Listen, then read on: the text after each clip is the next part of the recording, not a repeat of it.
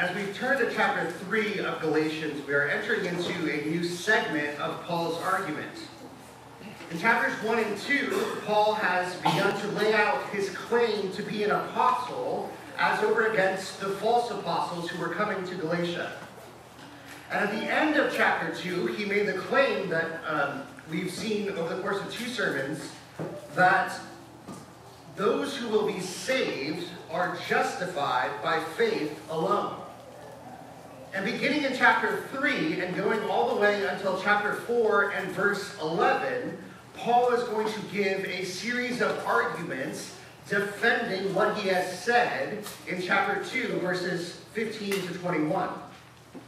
So in order to understand what it is that we're looking at this morning, we want to understand that it is Paul proving what he has already said in the previous chapter about justification by faith alone.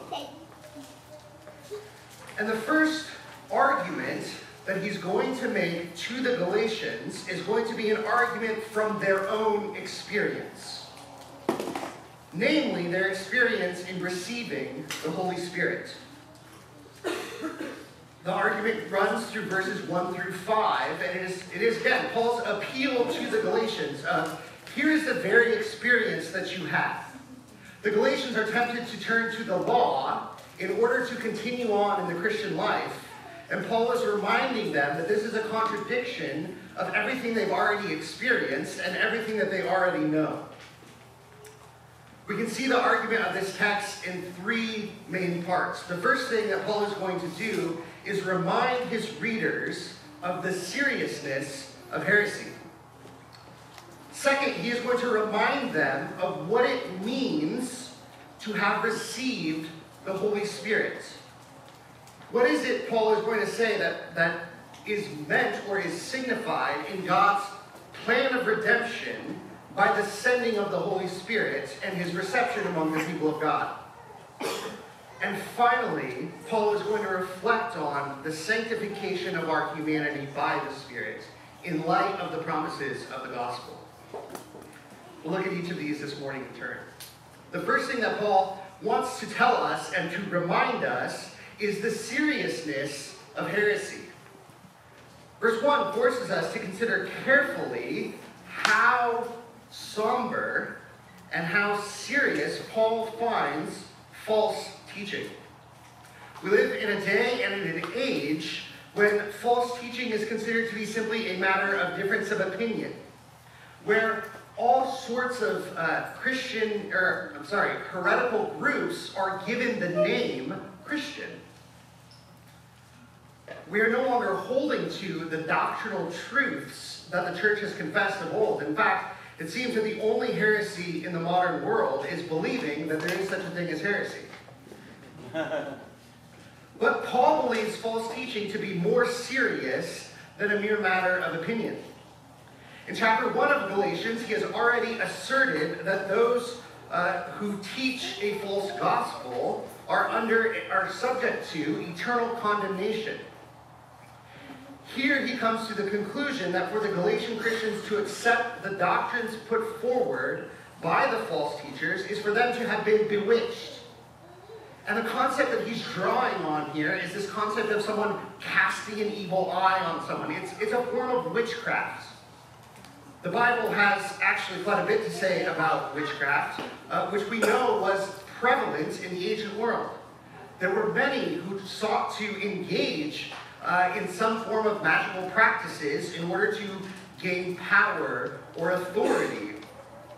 In fact, so prevalent is witchcraft that the book of Acts tells us that when the people of Ephesus converted to Christianity and they brought all of the books which they had been using to practice magic and to practice witchcraft, the value of those books would have been something like $6 million in today's currency. This was a very pervasive cult superstition in the ancient world. Both the Old and the New Testaments clearly tell us that witchcraft is associated with demonic powers and influences. In the book of Deuteronomy, witchcraft is connected with child sacrifice. In fact, there are passages throughout the Old Testament which convey the idea that what witchcraft ultimately is a partaking of demonic power for present purposes. Now, Paul gives no indication here that he actually believes witchcraft to be literally at work among the Galatians.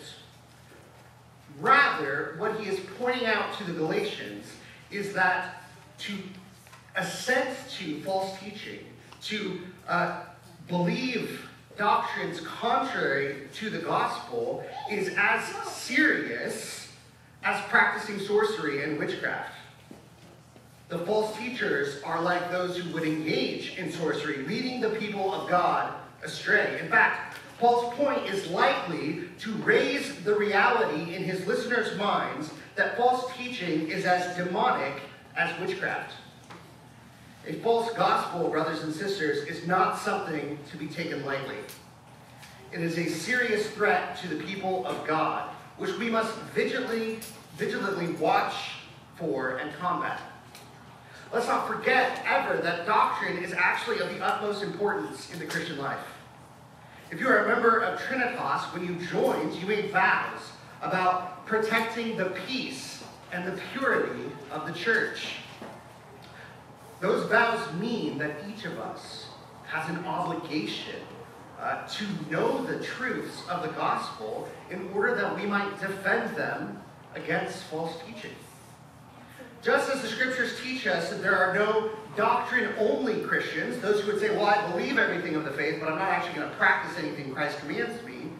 So at the same time, the scriptures are also emphatic that there are no practice-only Christians either. We have an obligation to protect and preserve the gospel of Jesus Christ. And so the first practical point that Paul would, I think, address us with today is, do we know the doctrines of the faith? And if not, what steps are we going to take to begin learning these doctrines so that when the truth of the gospel is challenged in the world today, as it will be, we can respond to these challenges appropriately, as Paul is doing in Galatians? And so this is Paul's first opening argument and first opening statement here, is simply to remind us that what we are dealing with is not trivial, it is not light, it is not something that we can take or leave as we choose, but it is of the utmost seriousness in the world that God has created.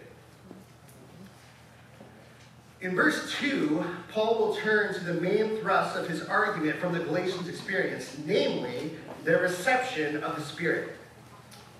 While the Holy Spirit in the Christian life is a key concept in the epistle to the Galatians, this is actually the first time in the entire epistle that the Spirit has been mentioned.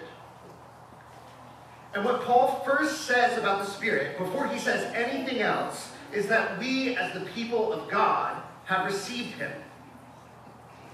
And so, if we want to understand Paul's argument here, then it is necessary that we take a step back and consider what the Bible teaches us about receiving the Spirit of God. Too often we begin our theology of the Spirit, particularly in American culture, with Pentecost. And we think of his presence coming down at Pentecost and the giving of speaking in tongues and the performing of miracles, and our understanding of the presence of the Spirit, maybe not in Presbyterian circles, but certainly in mainstream American Christianity, is the idea that the Spirit is there to help us speak in tongues and perform miracles and do other really cool things. But the Bible has a much richer theology of what it means to receive the Spirit and to dwell in the presence of the Spirit of God. And so we want to look at that this morning. And we have to begin our understanding of the Spirit and the role of the Spirit in the Christian life at the very beginning of the Bible. While the Spirit is sometimes the least spoken about member of the Trinity, he is actually the first divine person explicitly mentioned in Scripture. In Genesis 1:2, it tells us that the earth, as it initially came forth from the hand of God, was formless and void, and darkness was over the face of the deep. But, we read, the Spirit of God was hovering over the face of the waters. God the Father through his Son and the effective agency of the Holy Spirit, would transform this world of chaos into a habitation fit for God and man. When God creates light on the first day, what it most likely is a creative manifestation of the presence of his eternally divine Spirit. The Spirit, the third person of the Holy Trinity, equal in power and glory to the Father and the Son, radiates visibly the presence of God to the universe. And it is this light which initially brings life to creation. Furthermore, in Genesis 2:7, it is the Spirit of God who breathes into the dust and gives life to man. And when God set Adam in Eden, it was the presence of the Spirit there which made it a temple fit for man to commune with God. As originally created, therefore, mankind was to reflect this glory of the Spirit back to the triune God, bearing the light of his glory to the rest of creation. From the beginning, then, we see that life with God was meant to be life in the Spirit. But we all know that Adam did not continue in the estate in which God placed him. Instead, Adam sinned, defiling the garden in which the Spirit had made his home. But in his mercy, throughout the Old Testament, we continue to see God working through his Spirit in humanity in creating a covenant people for himself.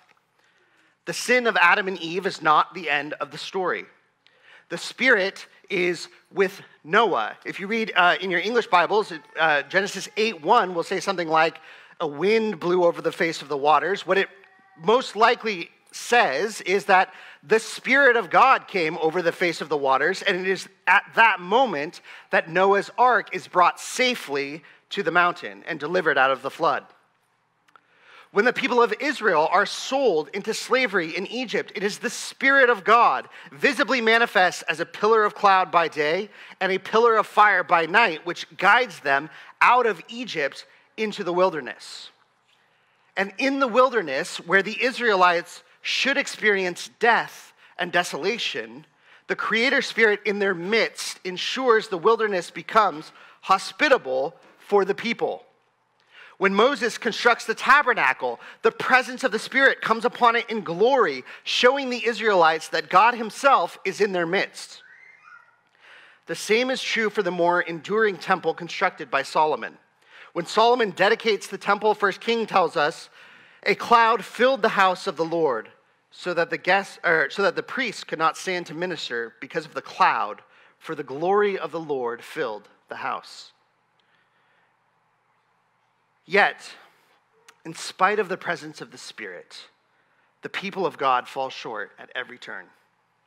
The Old Testament story points us to the need to have the Spirit not only around us, not only amongst us, but actually within our very hearts, changing who we are.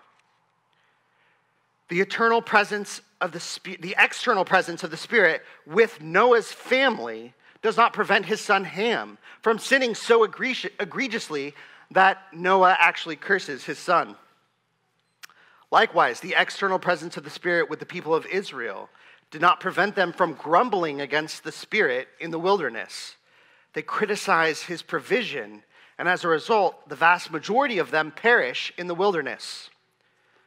And the external presence of the Spirit dwelling in the temple did not prevent the people of Israel from becoming so polluted with sin that the Spirit withdraws his presence from among them and casts them into exile. What the Old Testament story conveys to us, therefore, is that it is not enough to simply be in the presence of the Spirit, but we must have the Spirit of God working within us if we are to be transformed.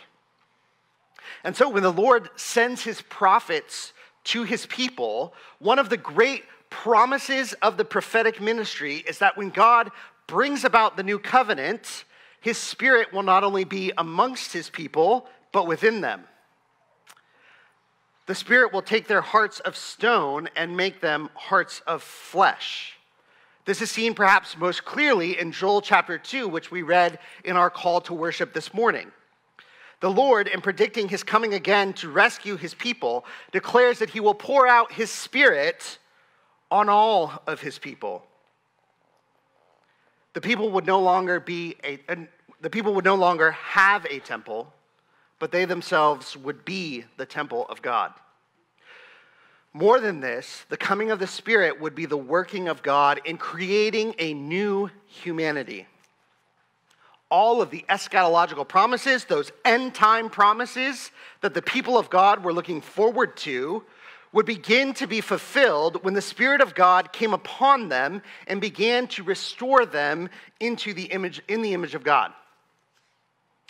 The story of Acts is, in many ways, the story of the fulfillment of the promises God made to the Israelites of old. When Christ ascends into heaven, he pours out his Spirit upon his people at Pentecost. The Spirit does not come and take up residence simply among the people of God, but within the people of God. So important is the outpouring of the Spirit to the gospel ministry that Paul can refer to the new covenant as the ministry of the Spirit in 2 Corinthians chapter 3. What this means is this: Jesus, the one who was crucified, died, and rose again, is the one through whom the Old Testament promises are fulfilled.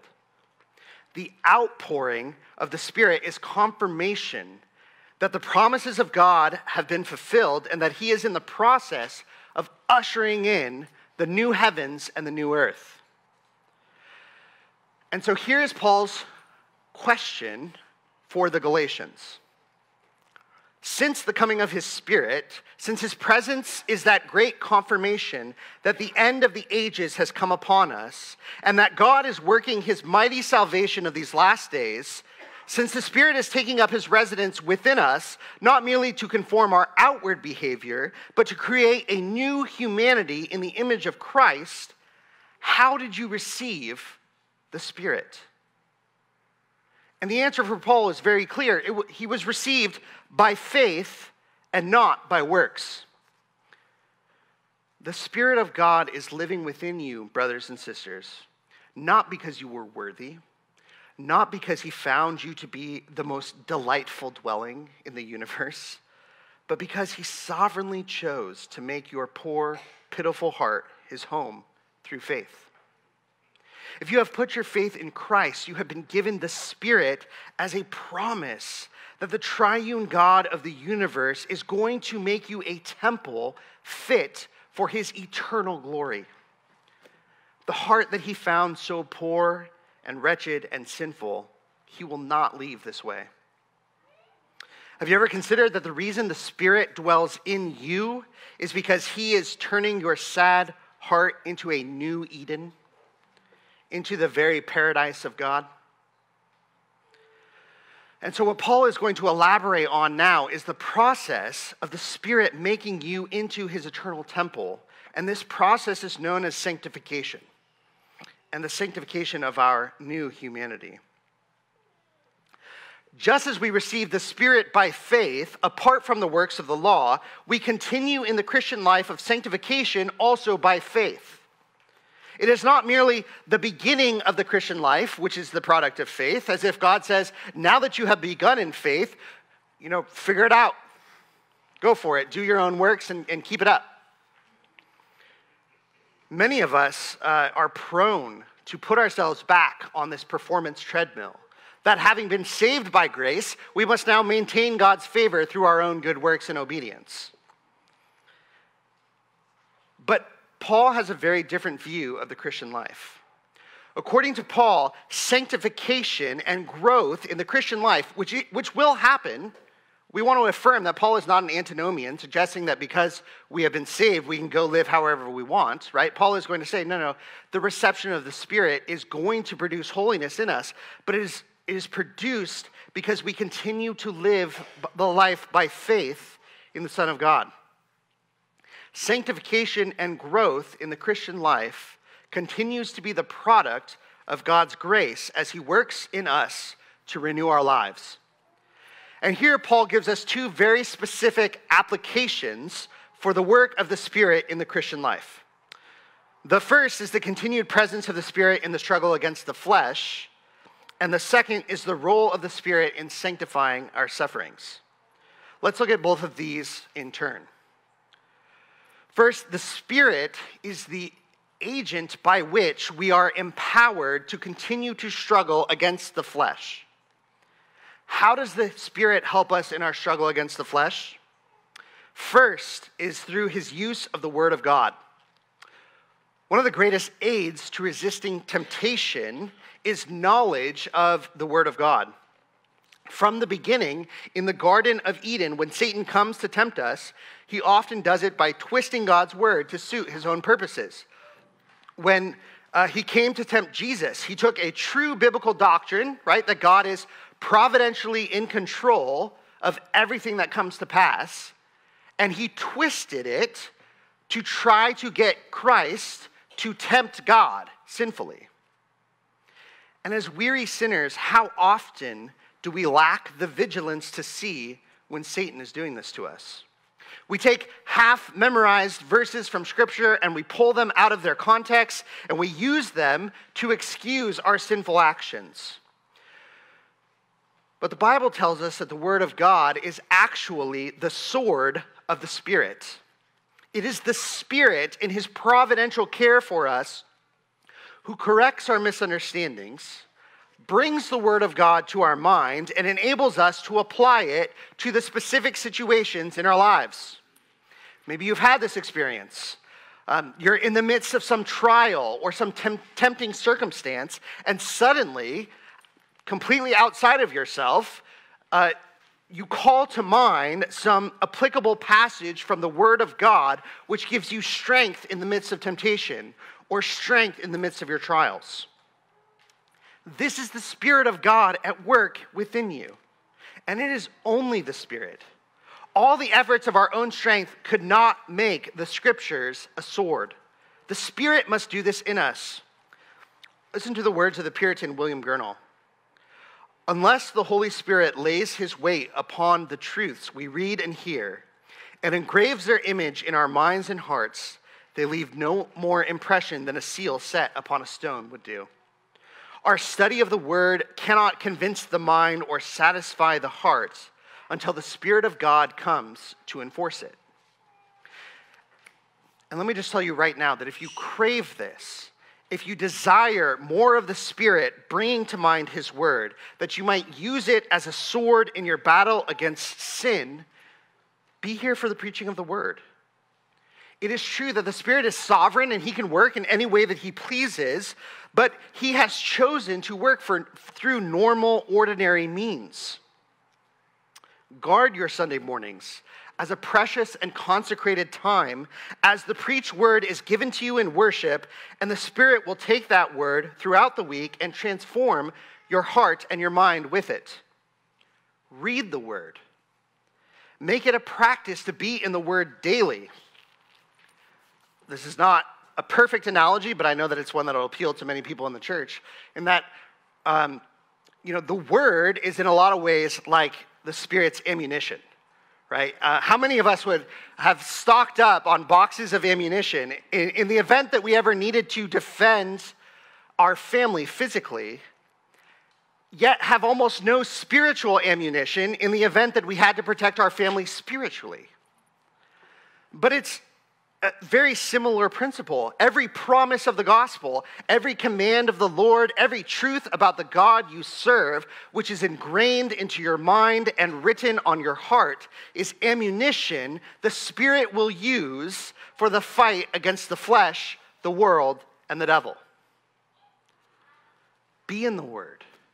Know his Word. This is the first way in which the Spirit sanctifies us as we grow into this new humanity. Not only does the Spirit bring the Word of God to our minds, but he is also actively present in transforming our hearts and wills to desire the things of God. The Christian life will always be a life of struggle against sin. But have you noticed that as you grow in your walk with the Lord, things which appealed to your sinful nature in the past now seem repugnant? Certain temptations, which earlier in your Christian walk had such power over you, are fading in their appeal, and you are learning to hate their presence within you more and more. This is the work of God's Spirit within you. You are being made perfect, Paul says, not through your own efforts to pull yourself up by your bootstraps or to white-knuckle your way through temptation, but because the Spirit is transforming you to love the things that God loves and to hate the things that he hates. Later in the epistle, Paul will describe all the glorious growth in holiness that we undergo as we walk with Christ as the fruit of the Spirit. It is the Spirit working in you who produces love, joy, peace, patience, kindness, goodness, faithfulness, gentleness, and self-control. So if some aspect of this fruit is missing in your Christian life, take a moment and reflect. Have you asked for it? Have you spoken to the Spirit and prayed that he would give you peace in the midst of trying circumstances? Have you brought your anger to the Spirit and asked him to fill you with gentleness? Have you brought him your impulsive decisions, your untamed tongue, your addictive behaviors, and asked him to give you self-control? It is the Spirit through faith who subdues our flesh and calms our hearts within. But finally, the Spirit transforms our sufferings. Paul says in verse 4 that to abandon the life of faith would be to make the sufferings of the Christian vain. And the opposite of that would be this, that in Christ, by faith, our sufferings are not in vain. Christ never promises that those who believe in him will be freed from the sufferings of this life.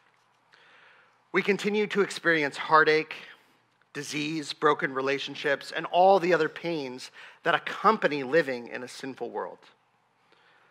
But for those in Christ, the Spirit transforms our sufferings. He sanctifies them and gives them a new purpose.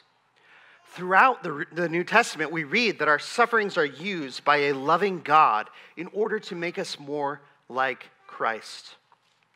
We rejoice in our sufferings, James tells us, because they are producing hope within. Suffering, according to Peter, detaches us from the sinful ways of this world and wonderfully focuses our hearts and minds on the things which are above. All of these benefits are the product of the Holy Spirit working within us.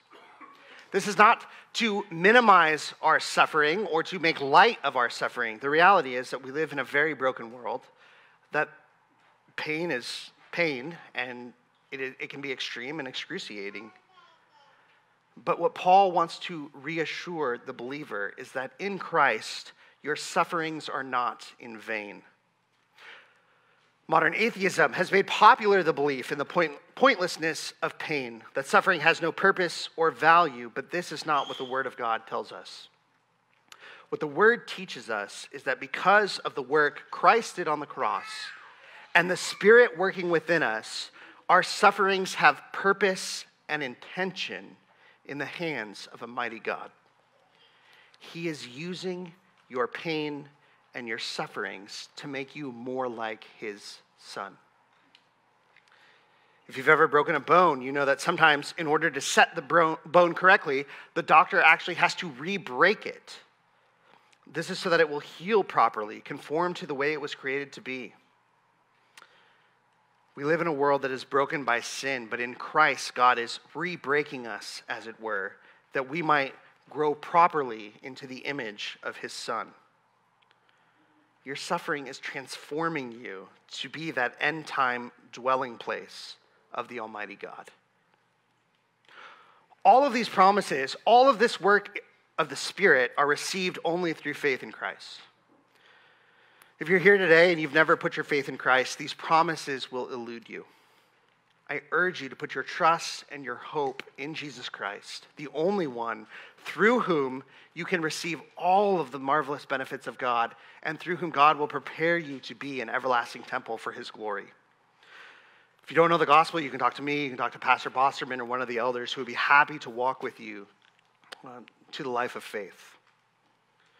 Believer, do you ask the Spirit for aid? Know that he loves you. He dwells within you, and he is making you new.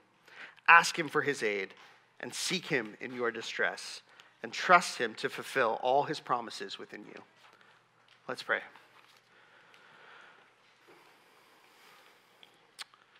Heavenly Father, we thank you that when you glorified your Son and brought him up into heaven to sit at your right hand, you did not leave us alone, but you sent a comforter to be with us, to indwell us and to guide us in this Christian life. We thank you for your Spirit. We pray that throughout this week, your Spirit would be with us, guiding us into lives of holiness, reminding us of your word, and sanctifying all of our sufferings. We ask this in Jesus' name. Amen.